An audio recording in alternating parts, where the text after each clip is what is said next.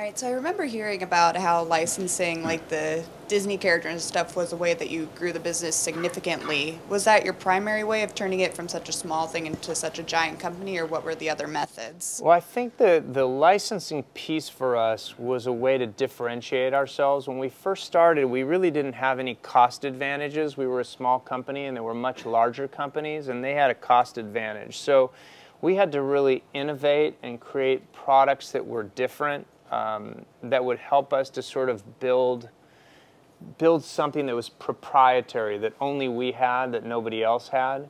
And I think that we learned that in the process. And I think also the process of creating that kind of product gave us the ability to sort of, it gave us an enhanced creativity. And we also had exposure to all those studios and all those companies. And that exposure, I think, helped us as well to partner with those people.